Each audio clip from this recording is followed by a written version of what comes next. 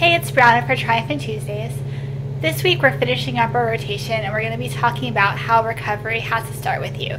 Because ultimately you have to do your own work and nobody can do it for you. So I'll start off this video by saying that a few years ago I got stuck in a hurricane. Yes, you heard right, I got stuck in a hurricane. Real fun. Well anyway, me, my sister, and my mom had planned this girls trip to Hilton Head, and they had threatened a hurricane, but we didn't really believe them, and besides, nothing was going to stop this girls trip because it had been planned forever. So we drove there. It was fine. The first day was fine. The second day was really, really incredibly beautiful. The sun was shining. It was warm. It was perfect. Sand looked beautiful. It was great.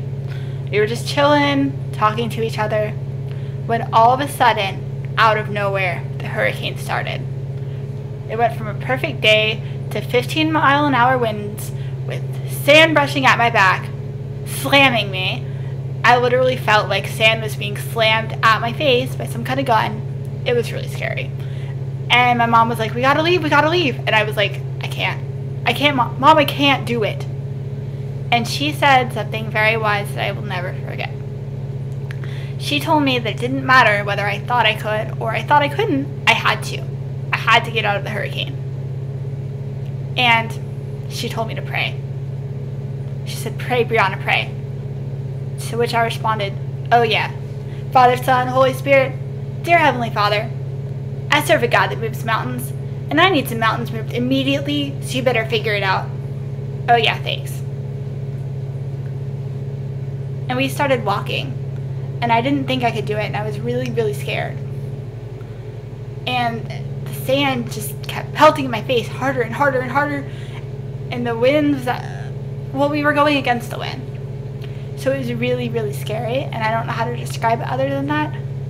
But eventually, thank God, we got out of it. Now, this has many parallels to recovery because essentially we all have to get out of the hurricane. And I think that recovery can happen when you decide that you're going to get out of the hurricane, and it doesn't matter how, and it doesn't matter what happens or how hard it is, you're going to get out of it. And I think that's when recovery can happen, when it doesn't matter whether you think you can or whether you think you can't, you just realize that you have to. And this happened several years after I recovered, but it has allowed me to explain how I think recovery happens. So I'm really grateful for that experience. But ultimately, guys, you have to do your own work. And there are so many tools along the way, but therapists, other treatment providers, the WeRFreEDomFighters team, anybody who you reach out to are like Google Maps.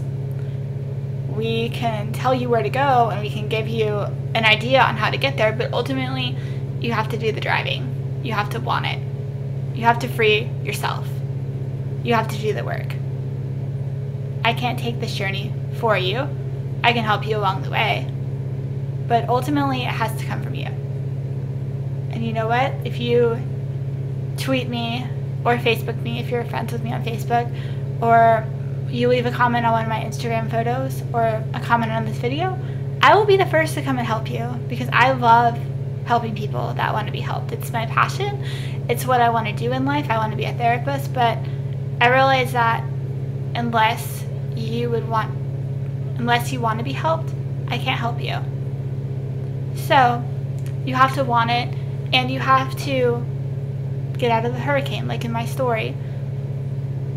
You have to realize that if you want it enough and you believe that you can get out of it and you do it in whatever way is possible for you, like I've said so many times, it doesn't matter how you recover, it just matters that you got there, then you can recover.